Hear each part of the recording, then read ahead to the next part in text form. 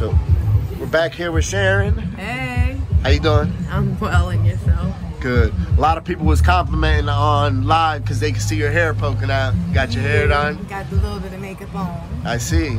Look beautiful. How was your Thanksgiving? It was nice. I got to spend it with my family. Nice. I cooked, of course. They always set me up to do it. It's a whole setup. Oh yeah, that's right, because you say you like to cook, right? I love to cook. So what did you do actual for Thanksgiving? Well, instead of a turkey, I did a ham. Okay. I did cornbread stuffing. I did, of course, cranberry sauce. I made cucumber salad, carrot salad, regular salad, mashed potatoes, corn, homemade gravy, apple pie, pumpkin pie, and sweet potato pie. And where'd you spend it at? My sister Ashley's house. I love you. Thank you for having me. Dope. And kids were there? Yes. Kids, grandkids. People were FaceTiming us. I was getting a lot of, you know, from my social media, everybody wishing me happy Thanksgiving, that they're still rooting for me. Nice. Absolutely. I do get some condescending comments, but you know what? I don't let that knock me off my square. Yeah. I'm still who I am. And we're always going to get that. I don't think there's anybody in this world that isn't going to get that. And especially when we're in our addiction or in the public eye, you know, we're going to have a little more of that than others. Now, I was just explaining to Barn a little while ago. I can get 30 hours plus. 1 second. We got to hold on because the L passing. Like I was saying, I was telling Barn, I can get 30 plus hours in myself. Once the pain starts to get too bad, I can't do it by myself. Yeah. And a lot of people don't realize just how hard it is to get fucking 10 hours, you know, let alone 30 plus. Yeah, that's a lot. Oh, and like people were saying I was living it up in New York. No, I was working in New York. That's what I was doing, not living it up. And it was the first time I had a chance to go to the city, so I went. So everybody's like, oh, I know what she's doing. I know what she's... No, you don't know what I was doing. You're not in my mind. You're not in my body or my soul. So no, you don't know what I was doing or what I was trying to do. So, I mean, I just want to clarify some things. Like, I'm still human. I still make mistakes. As we all do. I fall short. Yeah. But I'm still me. As we all do. Yes. And you've been staying with your sister? Yes. Good. How's that going? It's going good. She's going to be leaving in a couple weeks, but she said I could stay there until she leaves. Okay. And we have been looking into like recovery houses and stuff like that, but I'm going to Act 1 on Monday, methadone maintenance program. Okay. So you don't get medicated the first day, but everything's the process. It'll probably take 2 days before I'll get medicated, but that's where I'm heading right now. So what exactly can you explain that process, like from the time you go check in? Well, when you go, Act 1 is on Broad Street, first of all. You go there, you give your ID, they assess you to see how bad everything really is, to see what your use is. Then you talk to a doctor, you get a counselor, you start your groups. They start medicating you. They get you on a comfortable dose so you don't feel as bad. Okay. Now, I'm not going to feel 100% or up to par. So they do that within how long after you get there? You said the next day they'll start medicating? Probably 48 hours. Okay, cool. Yeah, so by Wednesday I should be medicated. Nice. Yeah. And then they provide counseling and stuff also? Everything. And then I can go to mental health, which I picked the wedge. That's where I'm going to go. I'm going to start my mental health again. I'm going to start getting everything back on track. Like, I mean, even if it's just baby steps right now. You got to crawl before you walk, and that's absolutely. And a lot of times, so many times I tell people that we can't expect to dig ourselves out of a hole that we took months and years to get in. Now, somebody said something to me, and it really made sense to me. Like, I still have 13 years of recovery. Yeah. I had a fall.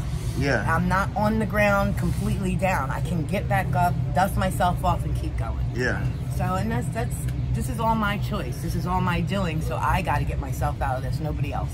I can ask for all the help in the world, but it's me to do it. Absolutely. What's been the highlight of your last couple weeks? My baby, my grandkids, my kids. Yeah. They put so much love and warmth in my heart.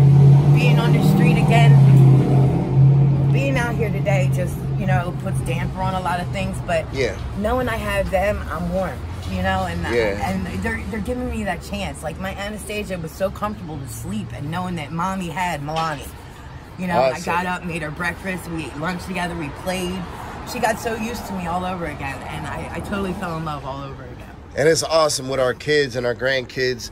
They don't judge us. They just want us to be there. Yeah, and the smiles alone, and the giggles, the laughs. You take that forever with you. I would take that forever of being sick. Listen, I remember my son, when he woke up this morning and he seen me, he was like, Dad, you know, he was just happy that I was there. Yeah, it's the best feeling in the world. Yeah, it is. It definitely is a good feeling. Because if you don't notice, I mean, I do talk a lot about my kids and my grandkids. Yeah. Because they are the highlight of my life. I made them beautiful children. And then my children made their beautiful children, and it's just going generation after generation. Yeah, awesome. Awesome. Yeah. So, what are your hopes moving forward? Methadone clinic, right? Yes. That's the first step. Trying recovery house. Okay. I'm going to talk to the counselor about that. Getting my foot in the door as far as getting complete housing for myself, and where I can stand up on my own 2 feet again and do it all by myself without the help of nobody but the clinicians and the counselors and everything. That's it. Okay. And then writing my book.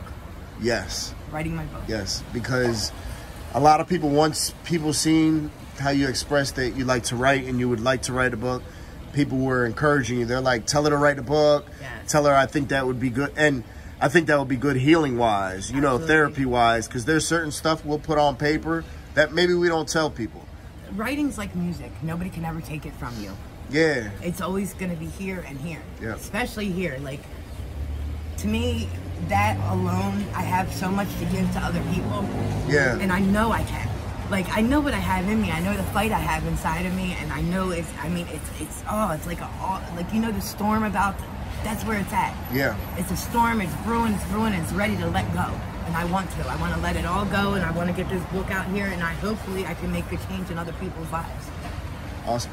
And I'm sure you will, because there's stuff that we all go through that other people could relate to and be like, damn, because, you know, so many times when we're going through our bullshit, we think we're the only one going through it. You know what I mean? You know what? And there's so many others that are going through it with us, if not worse. Yeah. Listen, when I post the videos, somebody will be like, damn, I thought I was the only one that felt like that. I thought I was the only one that thought like that. I could relate to that so much. And it's true. We never know who we're going to affect when we share our stories.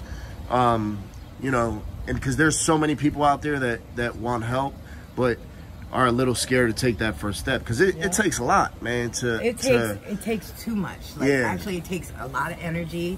It takes control. I mean, sometimes you gotta let the kids and the grandkids go just to take care of yourself. Yep. You know, and you know what? Who am I if I'm not 100% for them?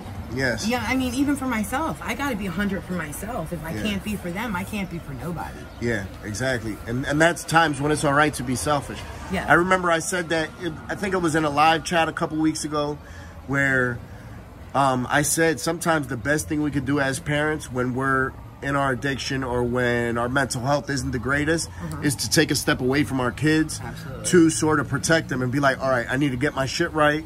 I need a timeout. I need to regroup. And I need to focus on myself before we can be there as parents. And some people don't understand it. And I get that, because everybody's not going to understand it. Somebody looking from the outside might not understand it. But those of us that struggle with addiction or struggle with mental health, we know sometimes that's the best thing we could do is call somebody and be like, look, I need you to be a parent to my child, because I can't do it right now. I can't do it right this minute. I can't be a parent. Doesn't mean that I'm never going to be a parent again, but right now I just can't do it. Absolutely. Absolutely. You know? And like when, I guess a couple weeks ago when we did an interview, when I said my son was down here, his girlfriend seen me didn't turn back around, they're saying, you're the mother. I understand I'm the mother, but you know what? It takes both parties. Yeah. You know, to come to some kind of mutual agreement or something to pull it together. Yeah, exactly. I think any type of relationship, whether it's with our kids, whether it's with the loved one, it's a two-way street. You know, it can't be all give, and it can't be all take. Right, and never. I was just telling you and Rob, the gentleman I just met today, I wish somebody would come down here for 24 hours. Yeah. Live one day. I'm not saying use drugs. I want to see you make it out here on the street. Yeah. I do. Just to survive. Because you don't know what it's like out here for real. Unless you really lived it, you don't know. Yeah. You don't know. Yep, exactly. That's the way it is. And that's why I think it's so easy for people to judge, because they don't know what it's like. But people that know what it's like, we know better than to judge. Absolutely. You know, I remember before I started getting high back in the day, I would be so quick. I'd be like, dope fiends, the junkies, it's weakness, it's a decision. Until I found myself getting high, and I was like, damn, I wish I would have never said that shit. And you wish you could take it back. And then now that I'm clean, I realize that it's not the case. No, and it's not all it's cracked up to be either. Yep. 1 second. That damn out. Yeah, so, I mean, but everybody, I'm going to do this. I'm doing this for myself. I'm doing this for myself, and I'm going to get it together. And I'll keep Frank updated. I talk to Frank randomly throughout the week, ask him when he's coming down, and I always make it a point to see him. Yeah, absolutely. And we're rooting for you, Sharon. Hey. We know you got it. All right. I thank you. I love you guys so much, and Frank, I love you and appreciate you absolutely. More than anything. You already know, Sharon. Give me a hug, baby. Thank you. Thank you. Fuck this shit. Yo,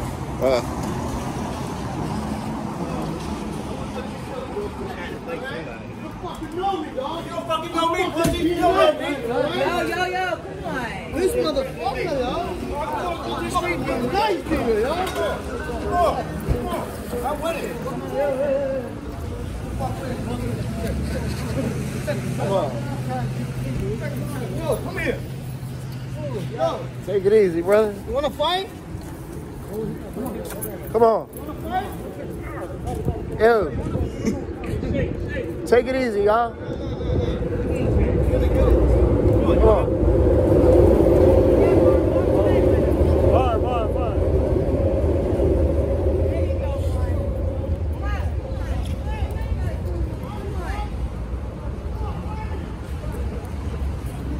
Fine. You love?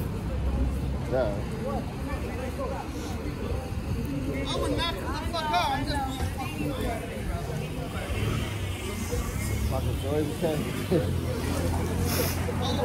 I know that. I hear you say it. But they tell you that here, baby. Don't play fair out here. You know they don't. Well, I'm a catch you, yo. One day, what? Tell you who I am. You can't fight. I will see you, bro. I will see you, bro. I know.